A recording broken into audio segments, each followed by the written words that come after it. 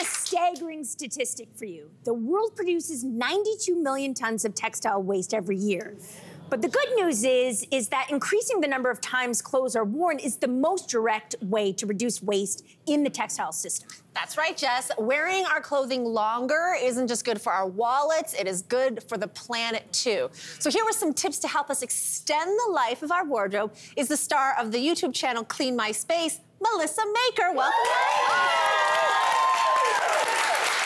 Okay, so you say that how we wash our clothes is a major factor in how long we can keep wearing them. So can you start by giving us some laundry 101? Yeah. Because I have a feeling a lot of us have not been doing it right? Sure. Okay, first things first. Launder in cold water. For real? I do that. Yes, detergents are designed to work in cold water these days, and hot water is not only not as good for the environment, but it is not good for your clothes. It ages your clothes faster. It's like skin. Sorry, It's like quick skin, question. exactly, Like Lainey. skin. Like even if the detergent, even if it doesn't say cold water, They're all you can made still for use cold it? water these days. I had no idea. Yeah. Okay.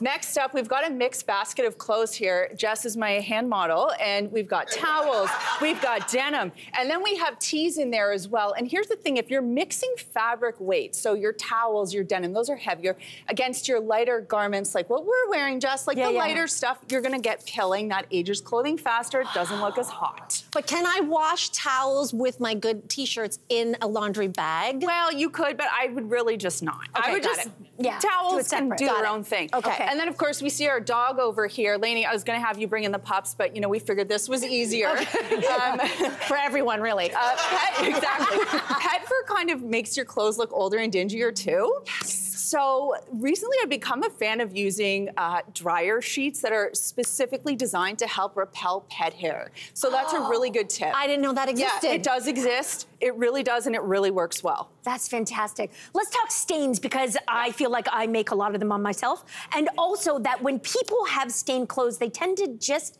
either give them away or throw them out. So how can we combat this? Yeah, okay, so first things first, once you understand the kind of stain you're dealing with and you have the right products, any problem is solvable. So the first thing you want to do, and I've got them here, we're going to scrape off the product. We're going to make any stain we have flat and dry. This is, I'm assuming, cheese? This here is cheese. This is called a protein stain. I know it's a little hard. We made it earlier. Jess, you're going to have to work at it, but I have lots of faith. Now, she's shredding it. The reason this is important is because we're removing a lot of the stain material. And we could freeze that, maybe make it easier to right? Certainly. Now, once the protein stain is off, you're then gonna blot it. Let's say you aced it. Let's say you nailed that. Then you're gonna use the paper towel there. And following that, we've got an enzyme-based stain remover in the spray bottle there, Jess. I want you to use that. And just give your cheese stain a little spritz. Now, this works like saliva. It's going to digest a protein stain. Oh, cool. Right? So cool, right? So everyone needs this in their life. And I feel this is like a laundry MVP, and I feel like enough people don't know about this. You're gonna let it sit for 15 minutes. You're gonna launder in cold water, and that will take care of a protein stain. Oil, grease, fat. I love this idea. Okay, I'm gonna get some enzyme stain remover. Okay. Next up, Lainey, you're gonna help me with this one. This is a berry stain, so a color stain. We're talking wine. I know, Lainey's like, Melissa, do not make me clean. But you're gonna scrape it off. Okay. So like wine, pomegranate, berries. That's right. And for this type of stain, we're gonna color correct. So we're gonna get as much of the material off as we can. And just fling it on the floor. Someone else can deal with that later. Love it.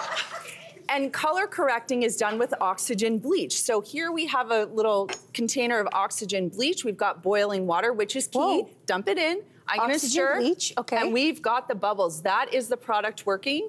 If you don't have the bubbles in the foam, then your product's not gonna do its job. And you're gonna let this sit overnight. Oh my God. You're gonna launder it the next day, and that helps to reverse the color stain. So that's what we like for that. Oh, so soak overnight. Yeah. Okay, that's a great one. Let's say you have a little teeny tiny stain, you're at a restaurant, you ate a burger, and you had a pasta, whatever. You had a little oopsie, happens to me all the time. You can go to the bathroom, get a little bit of hand soap, or if you're at a friend's house, a little bit of dish soap or a little bit of laundry detergent, and just dab it on the stain. Okay, and that so do I do that now? You can do, just a little dab. Nothing crazy, exactly. And then work it in with your finger, and even that can help take care of a stain, so you don't have to ditch your garments. Right, I love it. Okay, so you also say it's important to like read the labels, the care labels on the eggs. when doing laundry. Yeah. Why is this crucial? Okay, they're like modern day hieroglyphics. They're super annoying, but they're like a recipe card for your clothing. It is. And if you buy a lot of the same stuff, a lot of athleisure, a lot of denim, it's like taking care of the same stuff, but every now and then you get thrown a curveball, and you know this because you have a lot of like appliques and sequins and stuff like that. So the fabric care labels can be difficult, and I want to do a little quiz with you to see how good you are at knowing the fabric care labels. I didn't know we were going to have a test. Okay, let's do it. We are. We are going to do it. Okay. All right. Lainey is up first. Let's see. Lainey, what are we looking at here? You can wash this. You can wash it.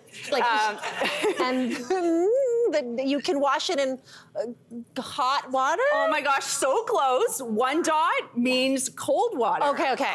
2 dots mean warm, 3 dots mean hot. Now this means torture test, so the fabric can withstand hot. Gotcha. But we wash in cold because we like keeping our clothes looking better for longer. I love that. I love it. All right, Jess, you're up.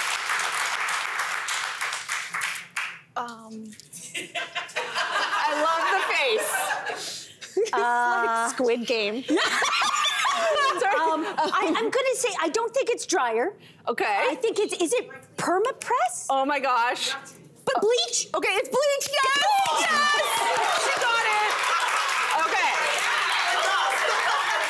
So if you have the triangle, it's bleach. If you got a triangle with an X, it's no bleach. And if you have a triangle with diagonal lines, it's oxygen bleach. Oh my God. All right, Lainey, what does this mean? Mail it? Looks like an envelope. Take it on a trip with you? Yeah. Okay, this ridiculous picture means hang dry. Oh. Okay, we get it now. Yeah. Okay. All right. Okay, Jess, take us home. Last See if one. you can figure this one out.